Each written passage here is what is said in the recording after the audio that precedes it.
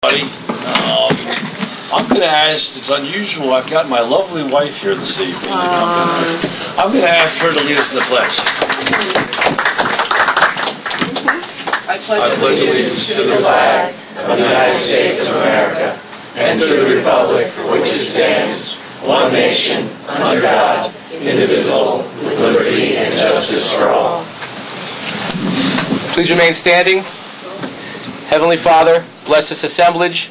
Grant us the wisdom to make our every decision fair-minded and in the best interest for all its residents.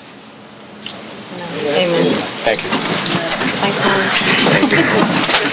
Well, thank you very much, everybody, for coming tonight. I was telling Professor Tobin earlier this evening that this is my favorite meeting of the year.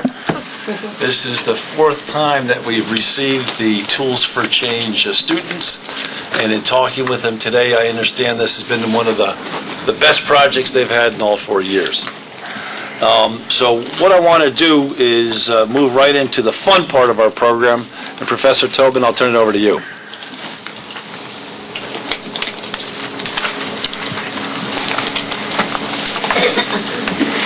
Thank you so much, Joe, and thank you so much for allowing us to appear before you again this year. I think that there's two things I'm especially proud of this year, and one is that the town had helped us in the past couple years, and we were able to work with you in a different way, and I'm really proud of the fact that the public-private investment that you made in the program has kind of bore fruit this year, where we're standing up on our feet and we're working on our own, but also creating different kinds of synergies with you. And so I wanted to note that and say how proud I am of the program and the students.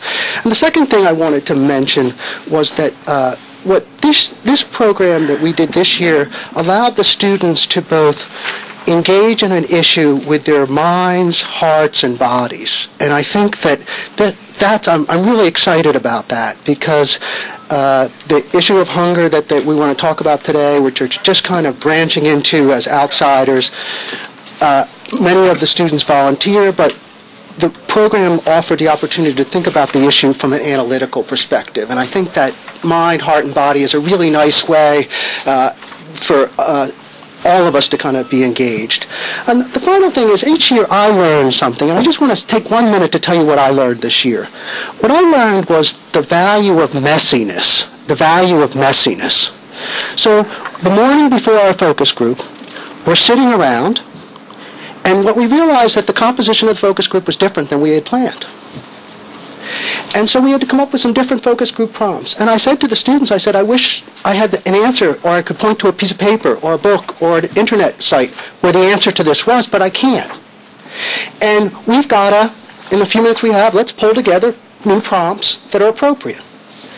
And as I was sitting in the focus group, a focus group which was entirely run by the students, I said nothing at all.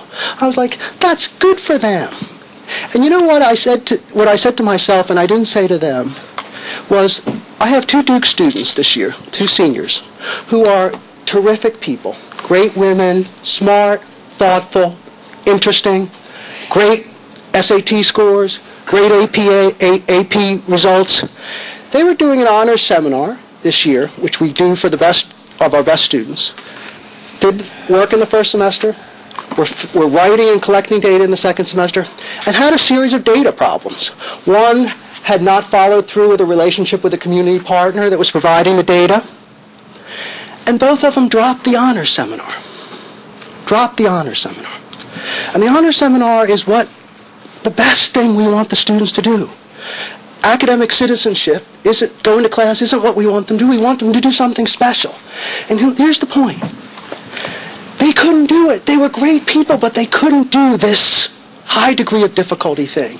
And what it made me realize as a parent, I have 3 children, is that the challenge of finding places where the young people can take on an open-ended problem, deal with the messiness of dealing with students from different backgrounds or different places, with questions that don't have right answers. And I'm so appreciative of the community for supporting this little effort to try to give myself and the students that practice at dealing with the messiness. And I finally want to conclude by saying you had a confidence in the program from the beginning. You supported us from the beginning. And I think it's hard to quantify that. The admissions director at Duke doesn't know how to measure that. But it's terribly important, and we know it's important. And so I want to end by just thanking you for having the confidence to support the program and to support that vision. I want to turn it over to the students, but I want to thank a couple people first. I want to thank the principals. Mitchell Combs is here from Fort Chester. Thank you so much, Mitchell, for coming.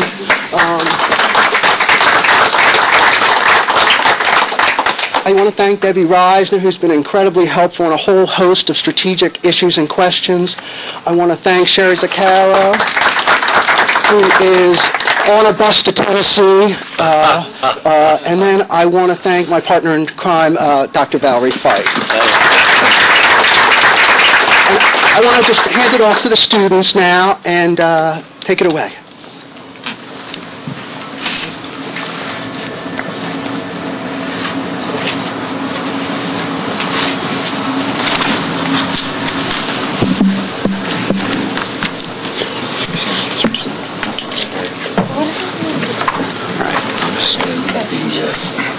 The lights off?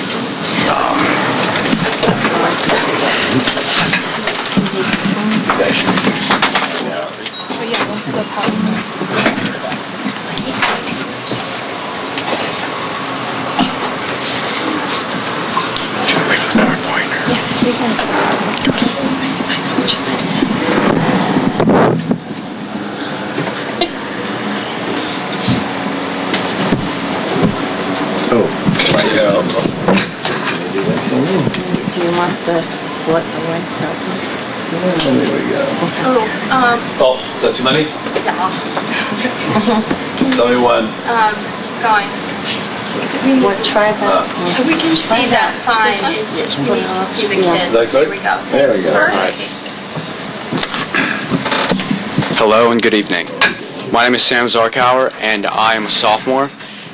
And flexibility is a major asset that we've had during this study.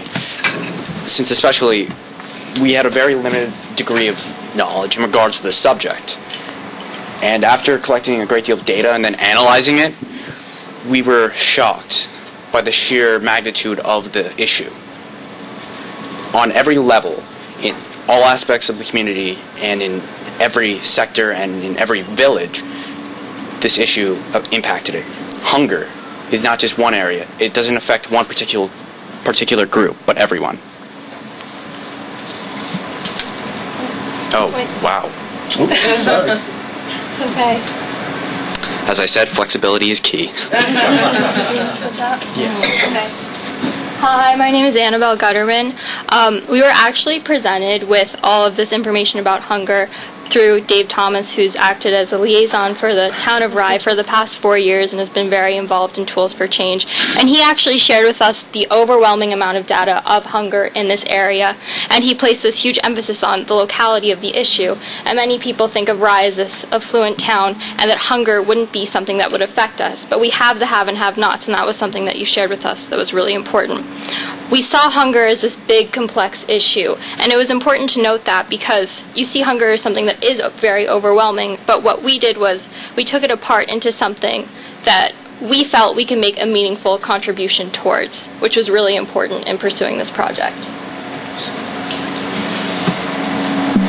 Since, as I may reiterate, it is affecting many different groups of people throughout the area, and the sooner we solve this crisis, the better.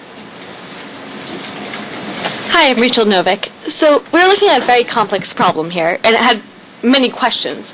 But we found the common emerging question to be how we as young researchers could assist the organizations within our community to more efficiently fight the hunger. So that brought us to our final research question, which was, in what ways might we help community organizations work together? So with our question, we began... Oh, by the way, I'm Hunter Greenhill. I'm a freshman. So with our research question determined, we began our research, and we came across two statistics that were quite shocking. First of all, we found that 15% of the American population is what we call food insecure, which basically they are unsure as to where their next meal will come from. So in real people terms, this equates to about 35 million people, which was rather heart-wrenching. Furthermore, we found that 10% of children in America live in a food insecure household. So with that in perspective, we moved on, and we found that food insecurity is tied to the following factors of income, gender, age, and education. And through a study done by Dave Thomas and Greg Arcaro, we also found that their study proved the correlation of these 4 factors with food insecurity, but more importantly that they were closely related with Westchester County and therefore could be applied to our research. And also we would like to acknowledge that there are federal organizations such as SNAP. However, for the purposes of our research, we chose to focus on streamlining interaction between local organizations. Hi, my name's Sam Lawhon. I'm a junior. Okay, so for our research, we conducted a focus group, and our participants were a nutritionist in private practice, 2 community organization leaders, one of whom does community outreach, the other food distribution, and a representative of the town who's been working closely on the issue.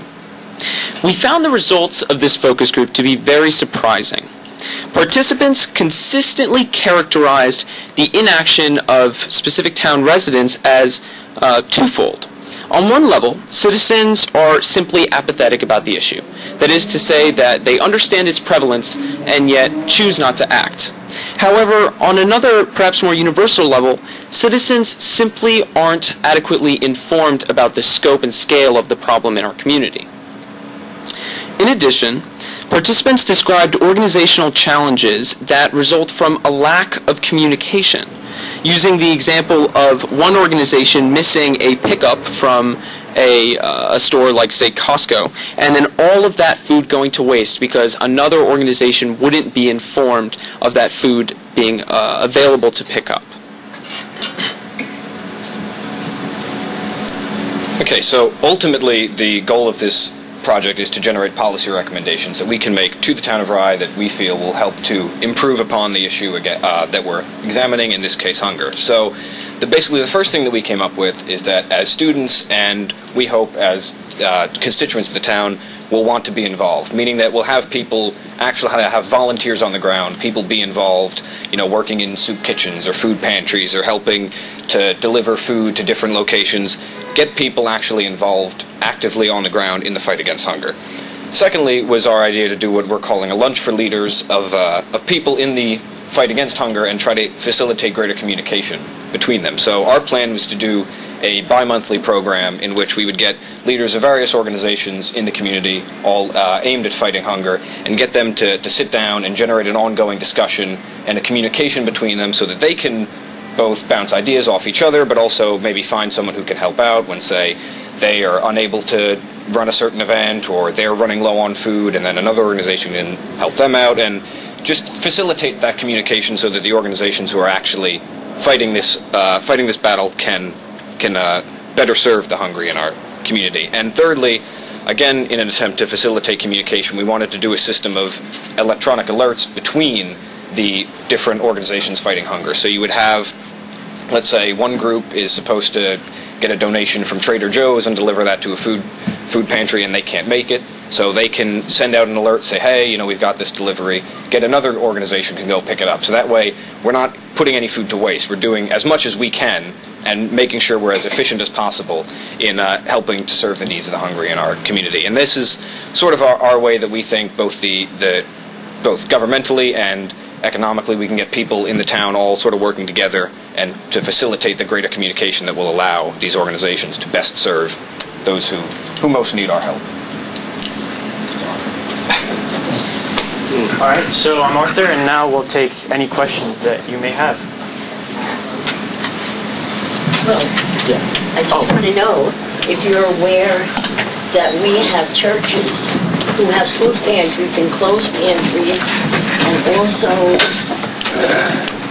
every different times of the week. And we have Reverend Horatio Alger here, who St. Peter's does a wonderful job and they give us food on Sundays, Mondays, Thursdays. I mean, it's wonderful what they do, okay? Right. And we have also St. Francis Iglesia. They give us food on a Wednesday. And the Holy Rosary, Don Bosco. My God, the food pantry, the clothes pantry, lunch. I mean, they have food all the time. And if we have to, there are other churches and other communities that do that kind of work also. I only know about Portrait because I'm a historian for the area. And I can tell you right now that we have a lot of you guys helping from the village of Portchester, Rye Brook, I mean, you know, all over the place. So thank you for everything you do. And thank God you are learning the right thing. That as we get older, nobody wants us. There's age discrimination, okay? So a lot of people are struggling right now because they've lost their jobs, they're disabled, they're veterans, they're seniors, and they can't do very much. So thank God for the younger generation that helps the older generation to survive. Thank you very much.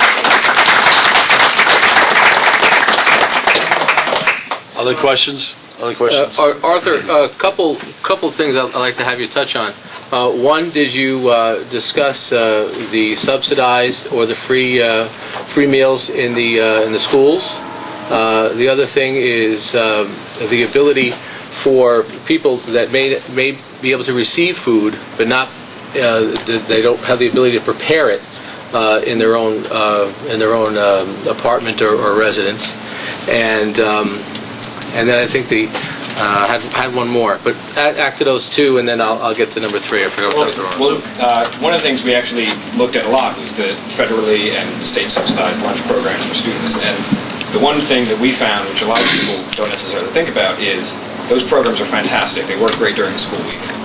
Where do they get food on the weekends? Where do they get food in the summer? Where do they get food on holidays? And so our goal is to sort of say, where can we facilitate the communication between organizations so that we can assist, we can continually subsidize their meals.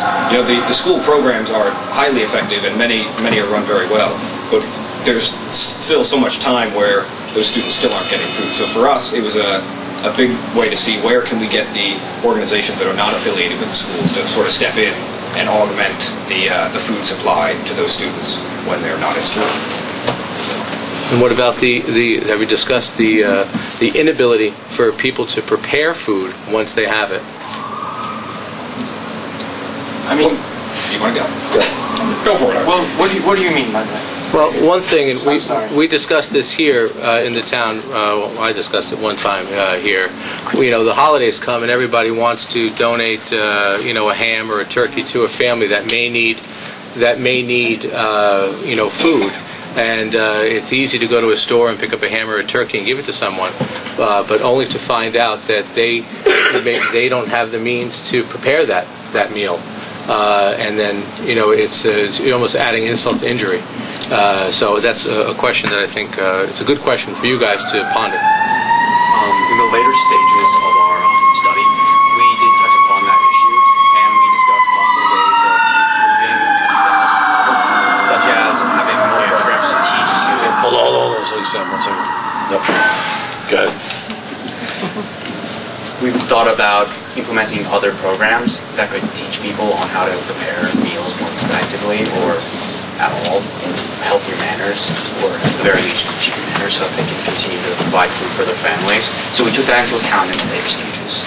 That was something that we were hoping to, again, be something that we would facilitate when we get the different organizations talking together, say, well, providing food is not enough. So when you go to a food pantry, they don't just hand you some food. They tell you, here's this, do this with it, don't cook it with that. So right. Get people to not only have the resources they need, but actually be able to utilize them is something that we think the local organizations would do a good job of. Exactly right. It goes back to, it's better to teach somebody how to fish than to give them a fish, right? Exactly. And then the last item is that, and I specifically appreciate you dialing in on the the opportunity, the non-opportunity for the organizations to communicate, and that has to be huge. I mean, and I don't know what the value is of the food, let's just say, that was lost at Costco that could have went to people, or how many hundreds of pounds of food that could have went to the right people if you had that clearinghouse, if you had the ability to communicate better. So I would say that that's probably the first and foremost thing that that can change immediately in the town of Rye is better communication between those organizations. So I want to thank you. You guys have never let us down over the past 4 years, and we don't expect you to do that anytime soon. So thank you. I think we have some more questions. Let's round of applause. Some other questions? I think I would like to comment something that they mentioned. Father Hilario, I think, Tom, where should Father Hilario get so you can see him? Right? Okay. The church. Okay. That's Reverend Horatio Elder. From St. Peter. One of the things that, yes, we find out is that we cannot cook food. And most of the time, if we have 100 people, we have to have 200 plates because they have what we call to go. It's incredible. Now, one of the things that you mentioned, and I think is critical, and I think that you should not look at us, look at the government, is that we need that connection among us that give food. Again, because sometimes I have too many things and who I call St. Francis. But we need to have that connection that we could go to a Central Park and say, look, they gave me 200 corn. Who need corn because I have too many? Or I have too many bread. And sometimes I have to call somebody from America to go and get bread because I have too many bread. So I think that issue of connection among we that give food would be very critical to make us be more efficient. That's Reverend Horatio Elder. The other thing I would commend you is that we have a group from Rybrook that come here, school from Rybrook, that come here and give food. So if you would like to work with us, we would be more than pleased to work with you. Absolutely. We all love it. Thank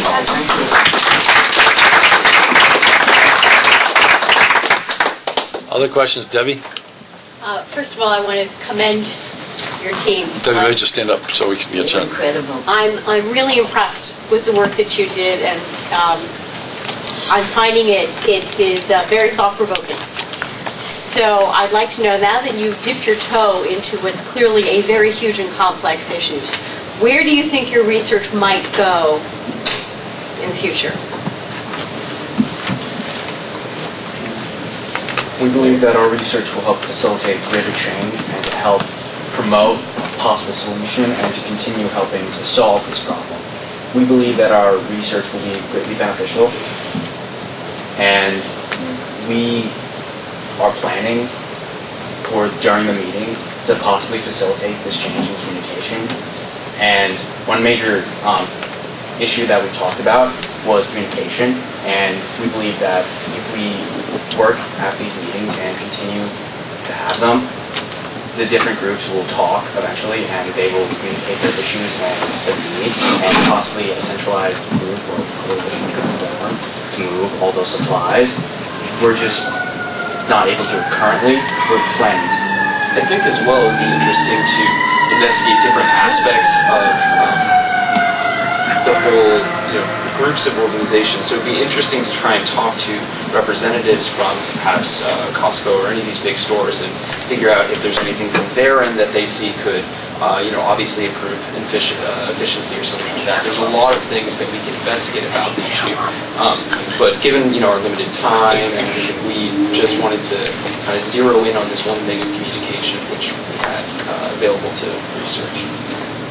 So in the future, what we could do is we could work to make sure changes in communication are implemented so food is doled out to the right people, the right amount, with greater efficiency.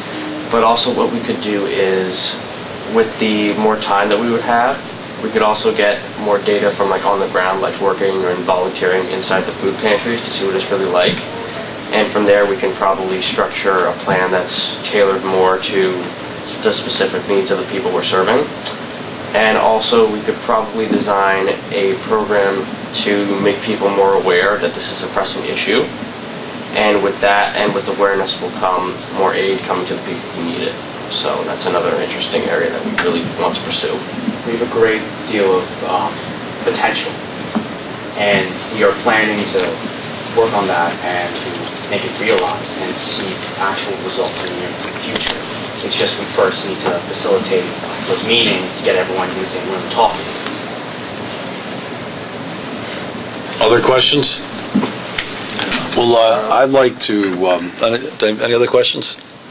Yeah, we're good. I'd just like to, every year I say this, I said I can't wait till we celebrate the 30th anniversary of what we call the Tobin Project. And I hope by then you guys will have made a big dent in terms of solving this problem. Nelson Mandela passed away this year, and he gave a famous speech in Trafalgar Square in London in 2005. If you remember, if you're not, you can Google it. And basically, it was a Make Poverty History speech.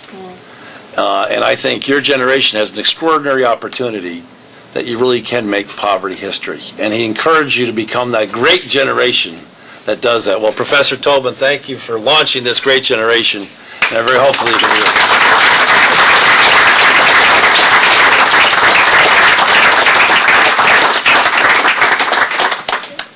So I think with that, we'll bring this to a close. We'll give people a chance to exit, maybe take a minute, half-minute break, and we'll pick up the normal meeting. Photo op? Oh, photo op, yeah, even better, yeah. With town board, why don't we come down to the town board? And actually, I wanted, Professor Tobin, this program was safe sustaining this year, so I want to thank you for coming here to the town. The town board, should we get here with the kids? Hope, come on. Town clerk vestibule.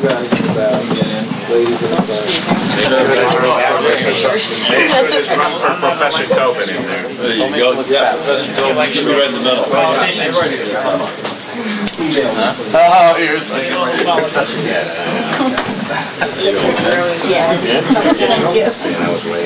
never cleared for today. No, it's a horrible thing. Put you guys in this spot. But you're going to stop Get out of here.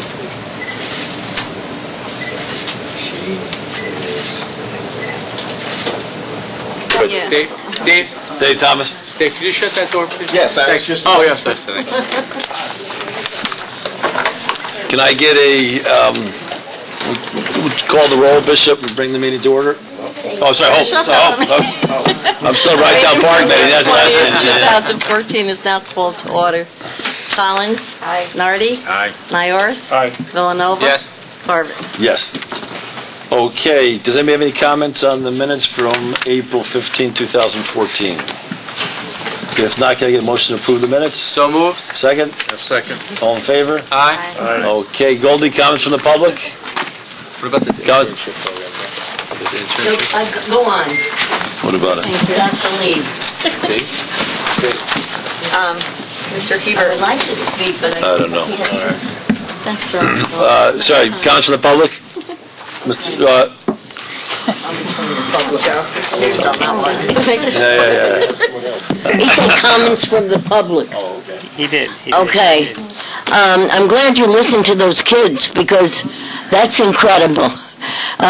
We have a lot of people in the village of Portchester that have lost their jobs, that are struggling, and a lot of stores are starting to close, and there are big problems with the disabled, the veterans, and the seniors.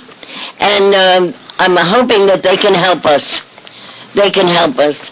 Reverend Horatio, he helps us, and he was here, thank God. Yep. But the others were not. I'm sorry, the police, the firemen, public works, and EMTs are our saviors. They help us all the time when we need help. And I was in shock that a lot of people did not attend the police and firemen's memorial mass that we had at Our Lady of Mercy Sunday at 8 a.m. and then went on to the breakfast at the Portchester Senior Center. I was in shock that A lot of people in government did not come to any of those meetings. It's very important to help the citizen and taxpayer of the community. And if you don't do that, then I'm sorry, there is a big problem. When you run again for election, who knows whether you will. Today is voting day on the Portchester Union Free School District budget, and two people that are running for re-election. I don't know how many people came out to vote. I put my voting button on to make sure that they at least see it, and let's go out and vote, okay? So I don't know whether they did or they didn't. I only look forward to you, Rye-Town, because Rye-Town should stay alive. It should stay alive. I'm in shock that this building has been sold. I'm in shock that you are coming to 222 Grace Church Street. I don't know where you're going to put everybody. I mean, there's so many organizations and things going on in this building that I don't know how we're going to do it at 222 Grace Church Street. So whatever you can do, please do, and help the people, help the citizen and taxpayer by getting the taxes down. I know you lack money all over the place. Our Lady of Mercy said they're closing because they don't have enough money. And somebody else told me Sacred Heart is closing. I said, wait a minute. This country was founded on freedom of religion. Our First Amendment Bill of Rights, freedom of religion. Come on, we need our religious community. We don't need a lot of other things, but we need our religions. In the United States of America, that's the way we were founded, on freedom of religion. So we have to get together and get to the cardinals and wherever and tell them, stop it. And maybe the churches can get rid of some people that they don't need there. And if they went on the historic register of historic places, New York State and federal, maybe they could get some money that they need. I don't know. I can't do it by myself. I'm only one person, one vote. I need help. So come out, government, and help the people. Thank you, Goldie. Now, today's a special day because Goldie allowed me to tell, yesterday was her birthday. And Goldie was 88, she allowed me to tell her age, 88 years young yesterday. And so I've said it before and I'll say it again, if everybody in our community was committed and participated as much as you did, we'd be the #1 community in all of America. So Goldie, thanks for... I think we should sing happy birthday for Goldie. You ready? Happy birthday to you. Happy birthday to you. Happy birthday, dear Goldie. Happy birthday to you.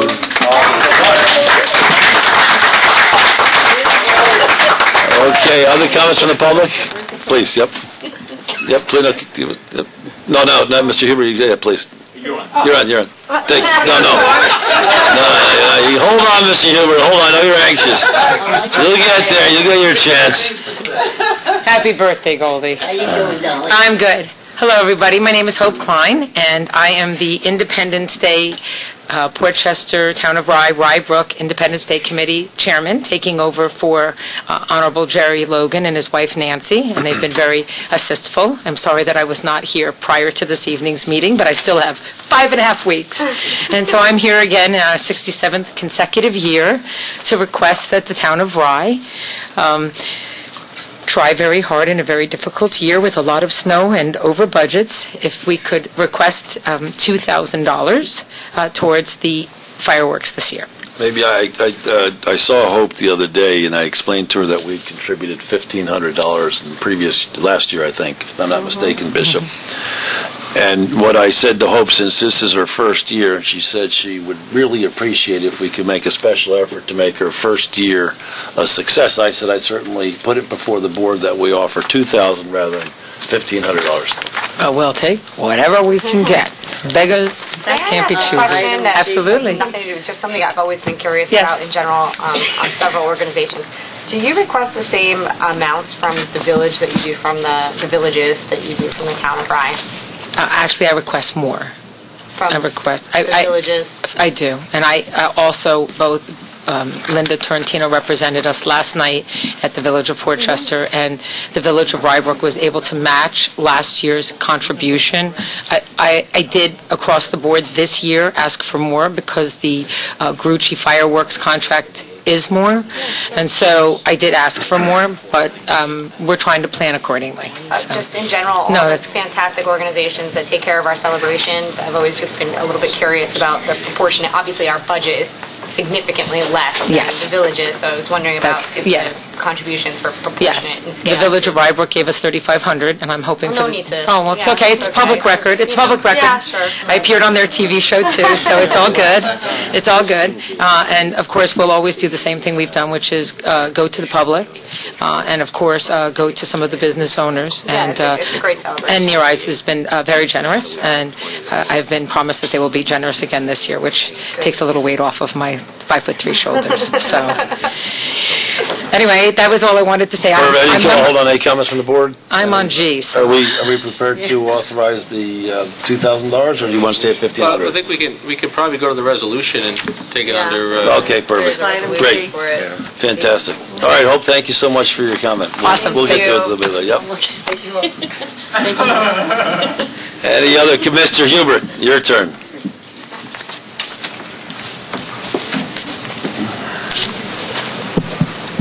Mr. Supervisor, Town Board, Dick Hubert from Doral Greens in Rybrook.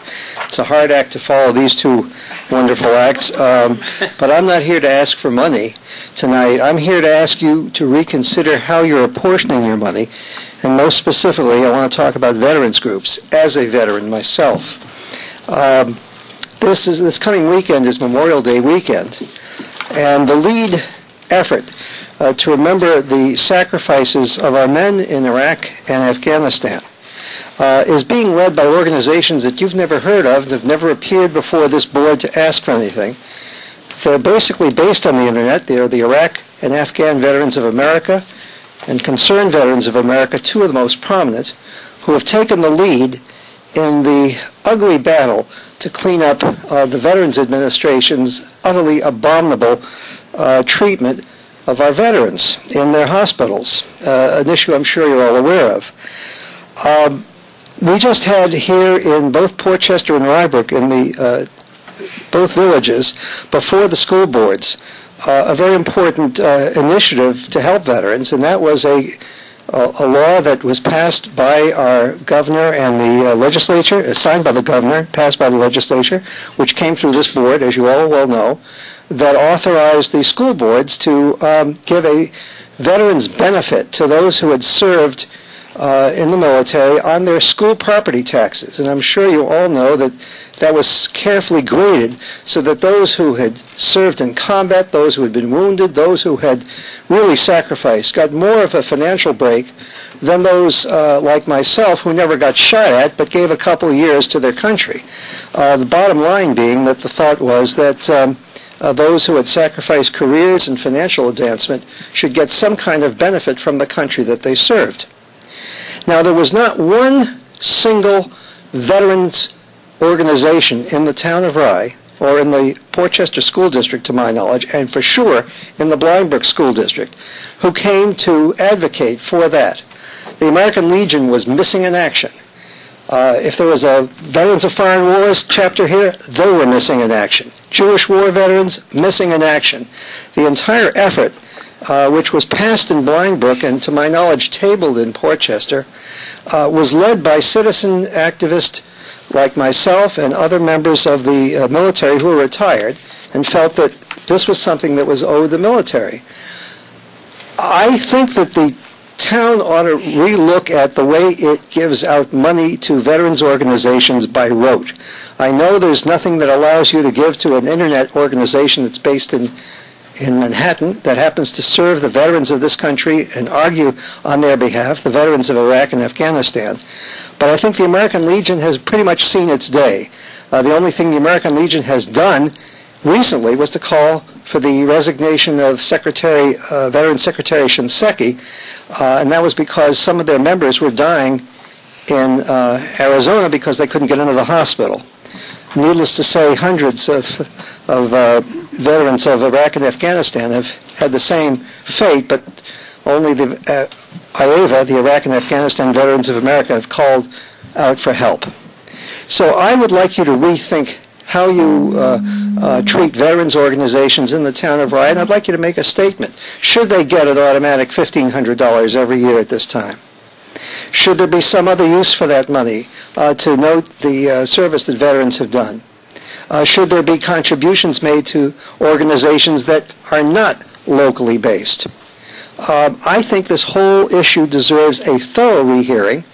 I don't suggest you do it now, but I think it demands a thorough rehearing. It demands attention from the media, and it demands the local veterans groups justify their existence for a change. Because for too long, they have been receiving money in a knee-jerk fashion and not serving the interests of their local veterans. I can testify to that. And they are not serving the interests of the veterans who have given so much in our wars since 9/11. So thank you for thinking of this. I'll be watching you, and I'll be willing to participate in the discussion, and I'll touch the third rail if nobody else will. Thank you. Thank you. Thank you. Excellent comments from the public tonight. Yes, very good. Okay, let's get right into it. Mr. Nowotnik?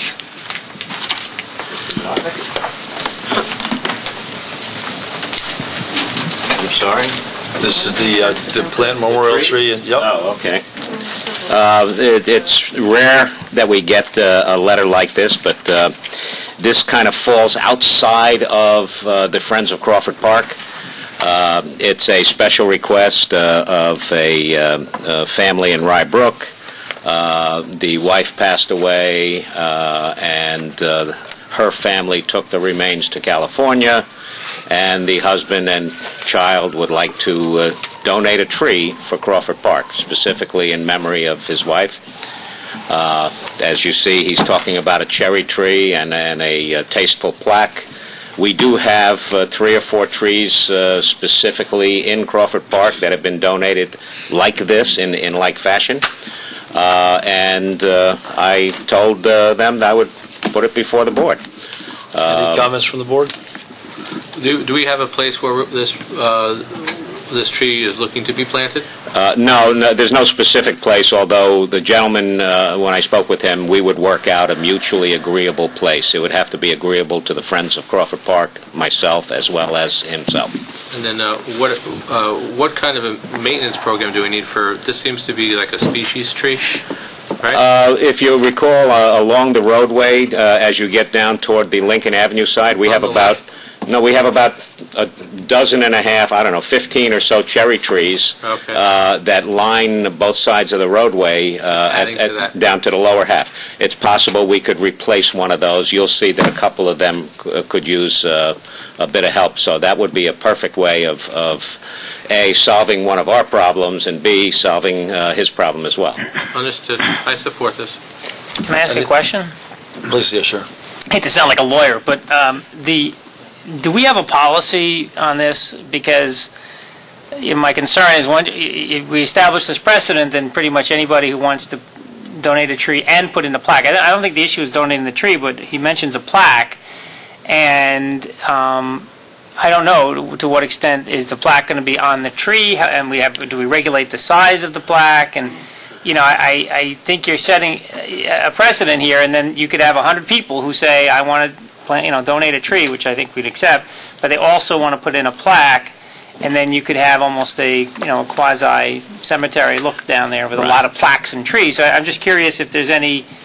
Did you get any information from him as to the size of the plaque, and if it's going to be on the tree or it's going to be on the ground next to the tree? Our comment was to do something very similar to the trees that are there already, the dedicated trees that are there. And they have a plaque that's approximately 6 inches by 12 inches. As Commissioner Villanova might say, similar to like a footstone. No, much smaller. much smaller even. Yeah, and we have 3 trees that are just like that as you approach the mansion on the right-hand side.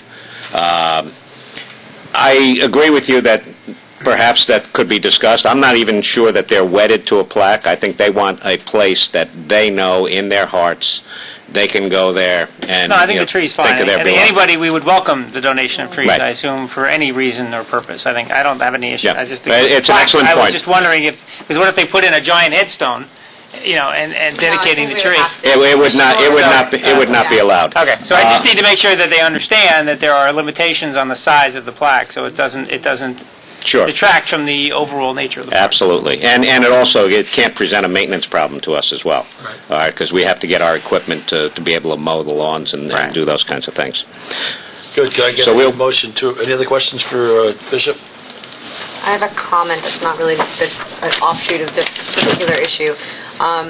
Several months ago, I was at a Fryetown Park Commission meeting, and a member of the public had spoke to the fact that maybe there was something we could do to help improve the park that was along the lines of donations for specific things, and there could be a standard type of plaque, like this bench was donated by so-and-so to help improve the park, but also create a donation line, and the public could start to influence some much-needed change on some basic items. And maybe it is time to look at a standard thing and talk to a plaque service or a monument service where we have a standard one, so we could start to get donations and things like this from people, whether it's in memoriam or not, but they'd have to use this particular one so that we have consistency throughout our parks.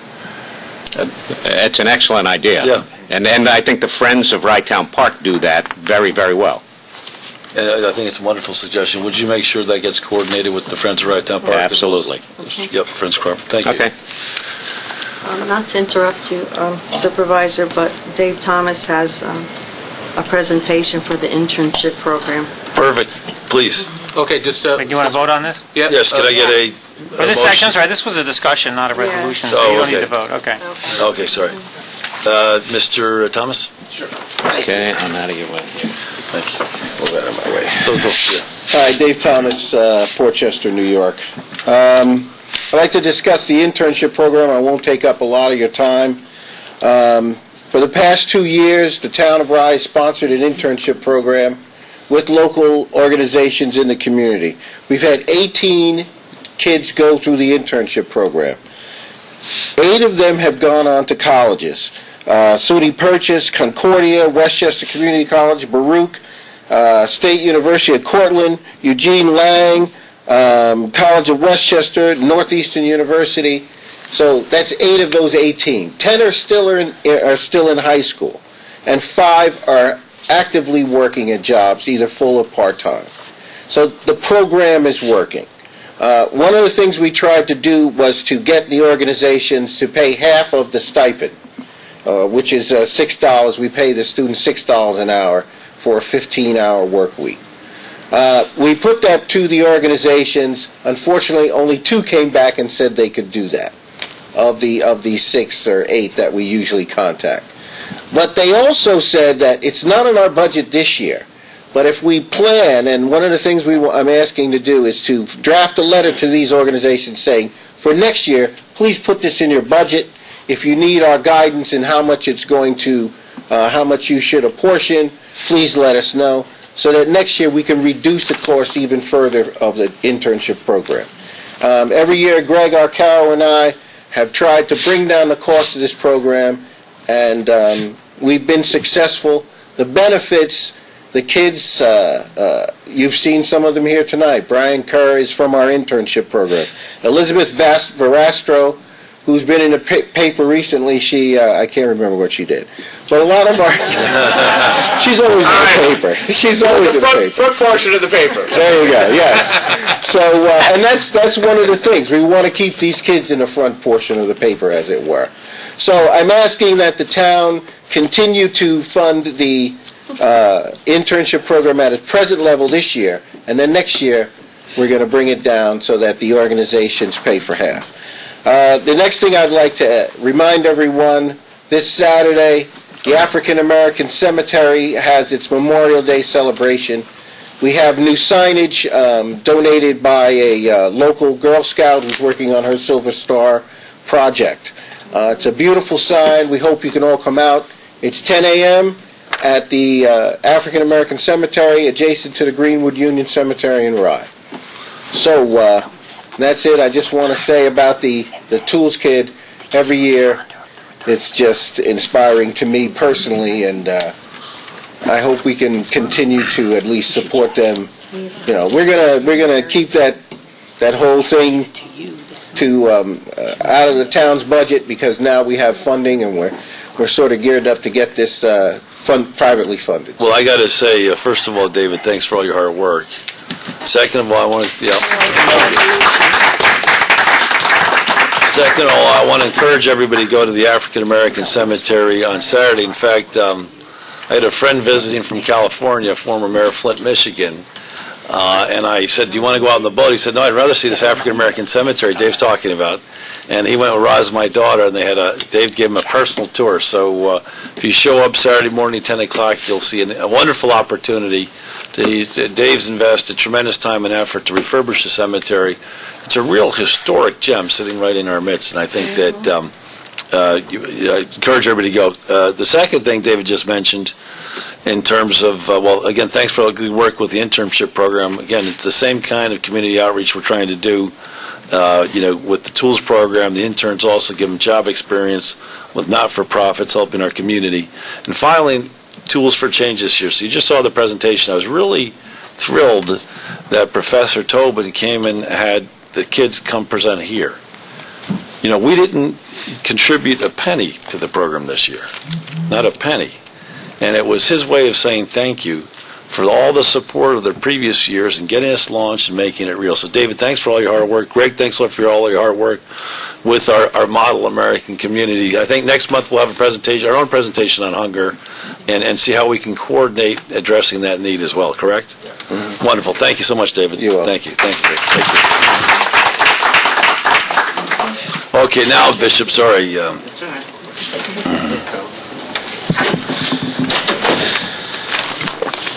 All right, next up is B, the Crawford Mansion interior painting. This is a project that, frankly, we've been working on for the better part of a year.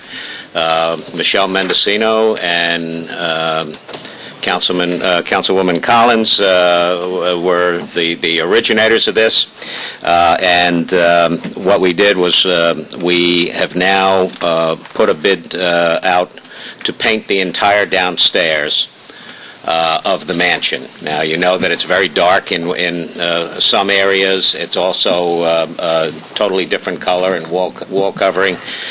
In the library area, people... Yeah, I mean, we've talked about this before, haven't we? Right. Yeah, I mean, basically we got four... In the interest of time, when Deputy Supervisor Villanova runs the meetings, they get finished in about 45 minutes. When I run the meetings, they take an hour and a half. So okay. I think we're pretty clear. We're looking to spend $8,650. Right. There were four bids. Painting, right. 4 bids, and this is the lowest bid? This is the lowest bidder. Any questions from the board? I get a motion to approve the expenditure? So moved. Can I get a second? Second. All in favor? Okay. Okay, great. Thank you very much. Thank you, Bishop. Keep me posted when Yep. I can be of assistance. We will be glad to. This is your local law, correct? Or who's the local? We're selecting a date for the public hearing. Right. Oh, okay. All right. We just want to briefly explain the local law because you got the next 3 items in any case. Oh, the local law for the... Right. Change the... Yeah. Sorry. Do you need this? Sure. Basically, the way it works... Good evening, everybody. I'm the assessor. Sorry. Denise, our new assessor has done an absolutely fantastic job. Thank you. Clapping today. Yeah. It's very rare for the assessor to get any applause. Yeah, absolutely. Like, wow. Thank you. Okay, the local law is to change our ability to open the assessment roll for STAR and Enhanced STAR so that people applying can get that benefit in the same year. What's happening this year? If they've applied by May 1st of this year, they will not receive the benefit until, Next year. yeah, the 15, the 16, Right. no, the 15, 16 school taxes, as opposed to the current school taxes, the 14, 15. And if we were able to open the roll now, they would get that benefit immediately. And most of the communities in Westchester have that right now, so it would be a good thing to change. Just want to make a comment. One of the reasons why this came up, this legislation, there was a resident from the town of Rye that brought this to our attention. Both our assessor Denise Knauer and Paul Noto were very responsive to my concerns for this resident, and this is the perfect example of local government being responsive to this obviously affects all the residents, but this was one resident making a phone call, and come to find out, the town of Rye was acting in a fashion that was somewhat antiquated and not in keeping with the majority of the county. So this is a very good law that will benefit all of the town of Rye and makes us more responsive to the needs of our taxpayers. So I want to thank our assessor for being proactive and challenging everything to get this done. And Paul Noto reached out to a couple of municipalities to find out what their legislation was. So again, thank you very much, and I urge everyone to support this resolution. So we're right now, thank you, Deputy Supervisor Villanova. So we're going to, so let's set a time. It'll be June 17th at 7:30. June 17th, is that the next board meeting? At 7:30. Perfect. Hold on a second. Let's go. June 17th is grievance day. Do we have a conflict here?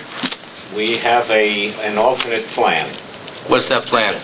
We're going to use the conference room right outside. You're going to use the conference room. For grievance day. Yeah, Okay. outside of the assessment office on the second level. Okay, very good. So we're good to go. That's fine. Yeah. Okay, very good. Usually we go to Rhinebeck those days. We don't always work. The last two grievance days, for example, you had about 10 people, 12 people show up in the evening. Remember, they can. Well, can we get a Rhinebeck all day? Can we get a Rhinebeck meeting set up though? But you know what? Why don't we wait till after the move situation has happened, because we should maximize our time here. Okay, perfect. Well, anyway, the next meeting is June 17th, and it would be 7:30 for the public hearing. And it'll be here. Great. Okay. You need a motion and a... Can I get a motion to approve the time for the public call? Schedule a public hearing. Schedule a public hearing. Second? Second. All in favor? Aye. Okay. I see, Denise, you want to hire some appraisers? Yes, the next three resolutions would be to hire Valuation Plus to do appraisals for some ongoing tax certs. There's a good chance we are not going to need their services, but since the appraisal process takes 6 weeks to initiate, we need to know that we can move forward with this. Wonderful. And we've already got pricing for Valuation Plus, correct? Yeah, it's a standard rate that they... Now, do we need to get these? I thought when we spoke on the phone yesterday, Mr. Noto, that we didn't need to bring these for resolution approval. Generally, we don't. What we've done is in January, the assessor gives us the pricing schedule for the appraisers, and then the policy had been that you, Supervisor, wanted to make the final decision whether we actually retain the appraiser, given the status of the litigation and the negotiations. So Denise had gone ahead, and I guess this is maybe where you've done it in Peekskill or other places. So in any event, these are fine to do, but going forward, we don't absolutely need them because the board has already approved the pricing schedule. Okay, great. So do we need to approve it tonight then, or? Well, they're here. I think you should. Okay. Just any questions on the three? Would be three D, E, and F. D, E, and F. Can I get a motion to approve the hiring of three appraisers as per resolutions D, E, and F? So moved. And a second? Second. Okay. All in favor? Aye. All right. Independence Day. Hope Klein's waiting anxiously. I'm learning all about these. A, B, I'm learning about all these other things. Do I stand up here while you vote? I don't know. Let's, I guess we'll... You're a grand old flag. You're a... You have two hopes. You're very lucky people. Hope and very lucky. Hope squared. All right. So, any comments? So, Hope's asked for $2,000. What are our thoughts? What was our budget, Bishop? think we budgeted 1,500. We budgeted 1,500. But how much do we budget for the Model American community? I mean, we have like 50. Well, there's a lump sum in the Right. Model American community. At the moment, I can't tell you where we are in Right. that spending, but there is. But there's, right. So if we wanted to, we could do it. You know, Oh, yeah. We can You also have take out of one, Yes, put it yeah. towards another. Yeah. 70,000. I would say that's a good use of reallocating budgeted funds. Okay. And I am